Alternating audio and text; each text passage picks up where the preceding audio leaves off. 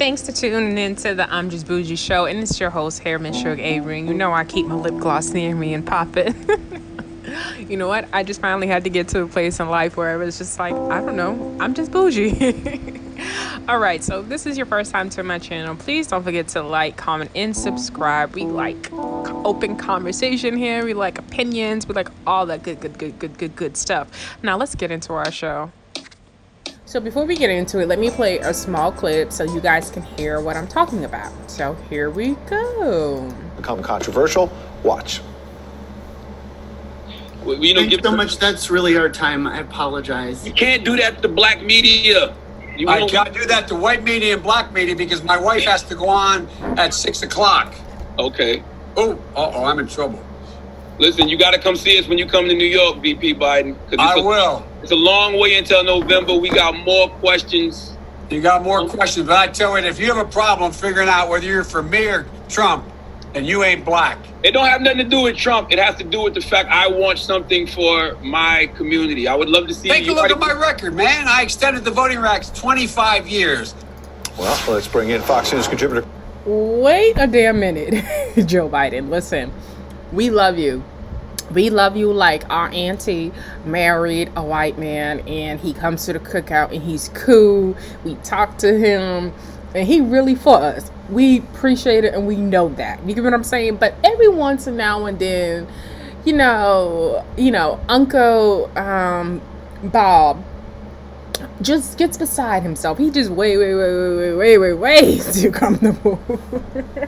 And that's most definitely what I feel like when it comes to Joe Biden. Like, he can be extremely comfortable, but at the end of the day, he's our candidate and we know he's for us. Like, yeah, I know I went back and I've read and I've seen some voter mistakes that he has been a part of, some legislation in the past that just was not the best for African Americans. And, you know, ignorance is bliss and hindsight is 20/20, all those things.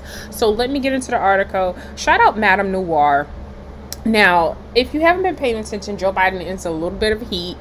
He has since came out and apologized for saying these things, but I felt like it was worth talking about because I think it's a common mistake, and it's a mistake, and it's something that I feel like a lot of white people may do. Like, they have a tendency to box us all into boxes. Like, basically, you know, either whatever their experience, good or bad, they tend to look for certain behaviors, or maybe even it doesn't even have to be behaviors, but the way racism works is that you don't know anyone and you just assign like a behavior, or you assign like a hate towards them, or you just make assumptions about people you don't know and you have like a negative dispositions towards them.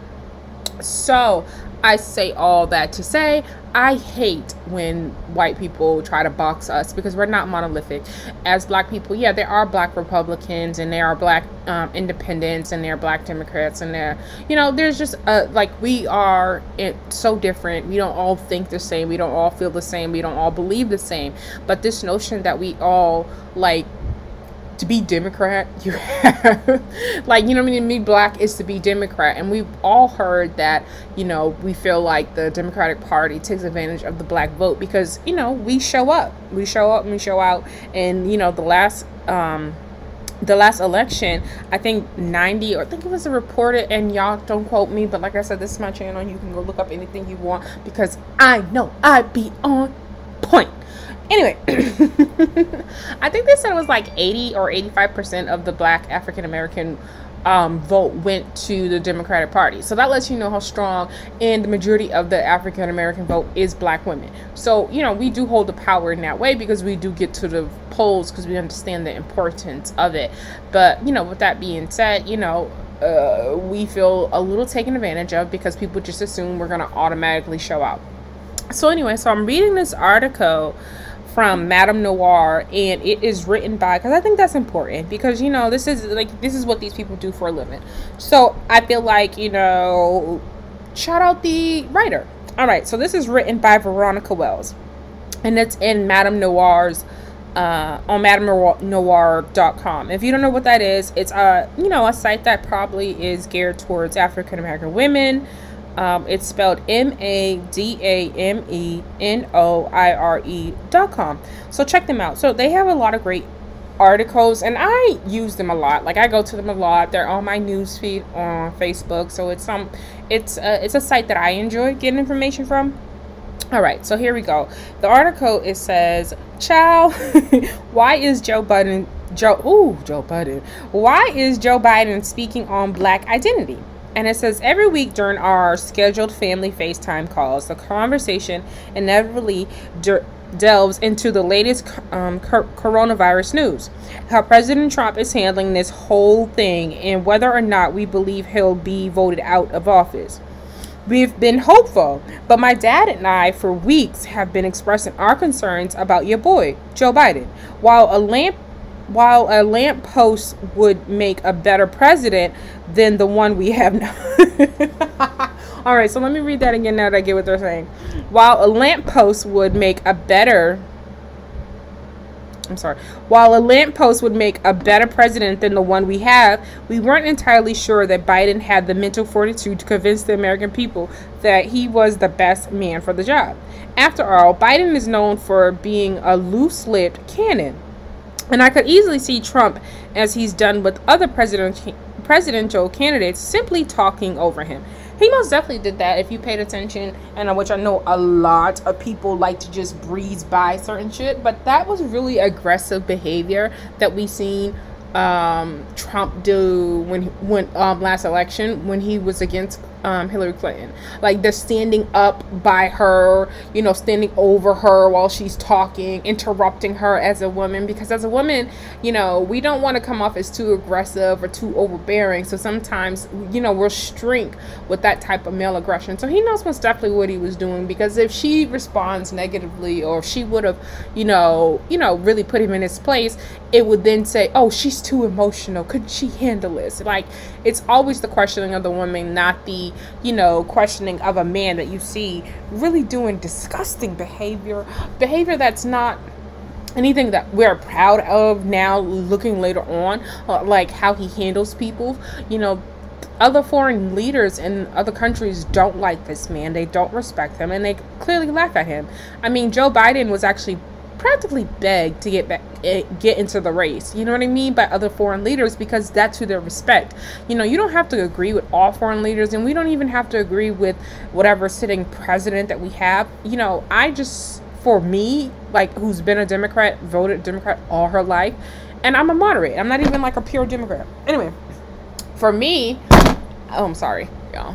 For me, I was just like, I miss Bush. I don't care which Bush it is. Honestly, I'm like, I miss Bush, because there's something to be said about that professionalism. There's something to be said that your president speaks for the entire country, the doctors and the most smartest people in the world. And that's not to say like your president is like a scientist or the smartest person, but you trust them enough to know, with good people they surround themselves, them being open-minded, them being experienced and knowing the laws and politics and all different type of areas, that they can come to making sound decisions. And right now we just don't have that. So I may not agree with everything that the last Bush that we had in office did, but what I did and I do respect is the fact that when he got up to speak to us, he really put effort into that. He wasn't disrespectful to people questioning him. He didn't act like a king, like an order. He was just, he got the process. He understood how to play the game. And I'm not someone who preaches that play the game, because I always feel like hard work shit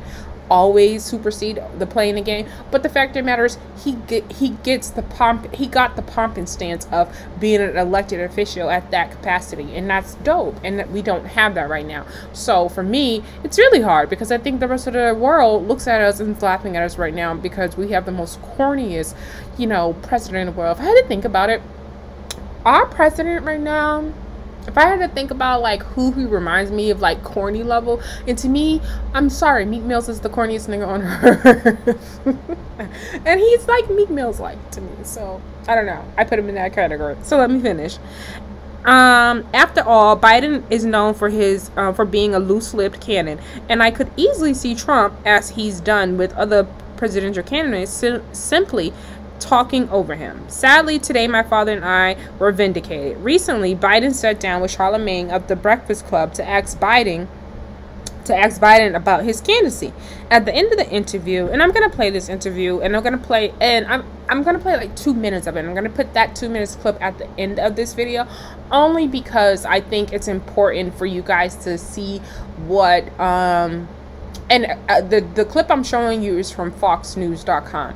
Like, I go there to watch sometimes, and I go to the station sometimes, and I can take it in small doses. And the reasons I do that is because to sharpen my skills to talk about politics, I really feel like it's a necessity to know what the other side thinks, talks about, just to see and understand like how they get to their conclusions. You get what I'm saying? I think sometimes that's extremely important when you're preparing to talk about things. Just know what that other side talking points are, so that you can counterpoint them. So that's very important. All right, you got some more questions. Well, I'll tell you this: if you have a problem figuring out whether you're for me or for Trump, then then you ain't black. Then you ain't black is weird. Listen, Joe, that's for this weekend, for the fish fry we're gonna have on Monday. But that's for the cookout, dude. Like, you relax. That's not what you're supposed to be doing on national TV. But I also, like I said, I'm for Joe Biden, and I think we're like really gonna make a bigger deal out of this than we should. I agree. I hate when white people group us and then make assumptions based on that, and I don't think it's fair to us as people, because again, there's people in like a state like Montana, like a state like South Dakota, North Dakota, that don't have daily interactions with black people, right? So it's really damaging, and it's really, you know, we got to protect those. It's really damaging when assumptions are made across an entire race of people. You know what I'm saying? So we fight that every day to say, hey, no, we do rock. Like, I mean, like, literally we do rock and roll, but we created it. But that's another story. But like, we do so much that it's not all about just, you know, being known for violence, or being known from being hood rats, because you may have somebody who only exposure to black people is reality TV, right? So they assign those negative actions, that negative or dysfunction way of living life to us as people across the board, you know. So, you know, I'm for reality TV, so don't get it twisted. But I think there's enough TV that we're starting to be represented in different ways. So that's why Insecure is so important. You know, that you got to offset some of the craziness that you see on Love and Hip Hop that way, right? Shows like Real Housewives of Atlanta, that's most definitely important. Married to Medicine is definitely, like, all these shows go to show that there's different sides of us, because to show our academic side is extremely important, to show our political side, to show our family side, to show black men in households being fathers to their children. That's extremely important, right? So the more that we can get shows to talk about those things, to show people who don't have daily exposure to African Americans that don't just think we come in one way. But listen, I'm voting for Joe Biden. That's not this is not going to change that for me. Like I said, I just think he's just really comfortable. It just, for me, when I went, like, I had an opinion of like, okay, that's not cool, which is still my opinion. Don't make those assumptions. But seeing the video now and seeing how comfortable he was with Charlemagne, I just think Joe Biden sometimes forgets that the camera's around, and he's just really comfortable. He's a good person, and I stand by that, and I feel that way. He's a good person, and I think sometimes he gets really loose around certain people, and it's caused him problems, right? You know, so I don't know. That's how I feel. Because the way he just lit up and just talked to Joe Biden like he was talking to Obama, like I said, I don't think it's harmful. I don't think he was trying to be malice or anything like that. Anyway, those are my thoughts. Y'all know how we do. I was still sitting here on my lip gloss and my lips popping, and they were just popping, and I was just, saying what I'm saying, but them lips are still glossy. All right, y'all, I'm out. Don't forget to like, comment, and subscribe. I really appreciate it. Let's build our community here. I don't mind a difference of opinion, all that other good stuff. Like I said, I'm on Twitter. I don't mind engaging and talking to people, and I'm also on Instagram. You can follow me at OG_Shug Avery, and I'm out, baby.